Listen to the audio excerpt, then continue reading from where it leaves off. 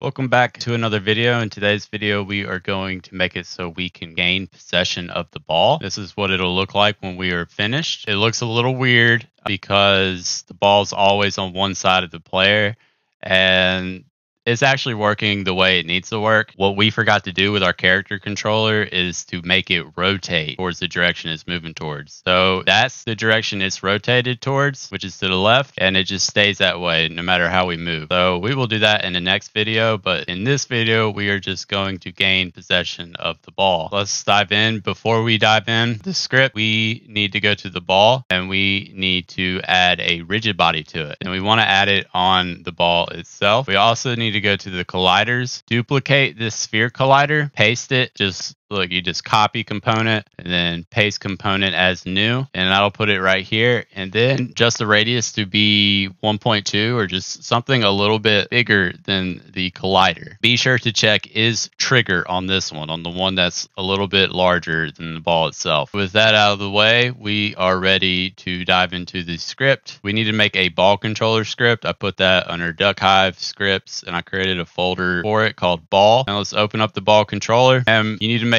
3 properties, 2 serialized fields, 1 for the rigid body, 2 for the possession offset, which we have it as a default as new vectors 3, 0, 0.5, and 1, but this actually needs to be negative 0.53. Let me see what I got. I think it's 535, negative 535, negative 0.535, negative 0.535. All right, and 1 on the Z. So we also need a private field, private transform possession holder on trigger enter. We're checking to see if a character collides or not collides. If a character enters the trigger on the ball, then we want to fire game possession player. Be sure to do get component and parent, because if we look at our character, the collider is what's going to be entering the trigger, and we need to call the parent because the character controller lives on the parent of the collider. Scroll down and we've got our gain possession, which passes through a character controller, which we call player. And so we assign that to our possession holder, the transform of that. We set RB, the rigid body, to be kinematic. We set that to disable any physics from being enacted on the ball, but I actually want to test something out real quick. I want to see what it looks like with physics, because I was trying to get the ball to roll whenever I moved around. Let's see if this does it. It does. It kind of gives some funny behavior as well, probably because we just need to lower this a little bit. We just needed to lower that to, let's do 0.6.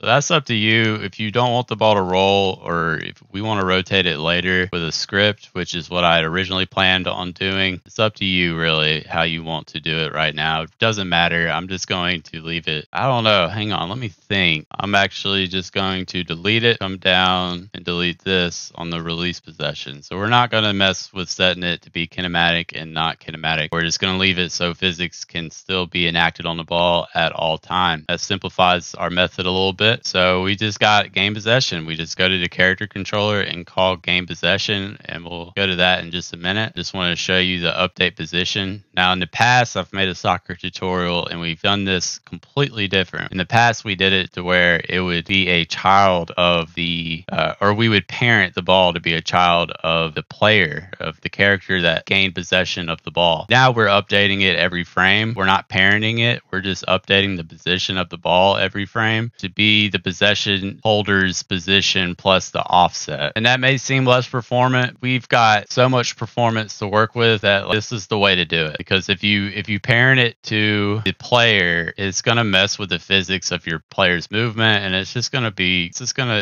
not as good. Trust me, this way is the way to go. And then we've got our release possession, which just basically says no one has possession, so it won't update the position of the ball. That means we did change our character controller a little bit. We added this ball in possession, which gets the ball that's in possession. And if we scroll down in our fix update, we say if the ball's in possession, then update the position of the ball that is currently in possession. We've got our gain possession and our release possession. We've got our gain possession method, which passes in the ball, and we've got our release possession method, which does not pass in anything. We haven't done anything with the release possession, so let's do that now. Let's go up to our update, and we'll just say, just for now, we'll say if input any key and release possession. Test that out. So we hit play, and now we can't gain possession at all. It's because I'm using the keyboard and I'm pressing any key. And so we may be gaining possession, but we're losing it immediately. So, oh, I had it for a second. Hang on, let me just stand right here. We got possession. Now if we press any key, we lose possession. We need to update ball right here, be negative 0.6. Apply that to our prefab. Do get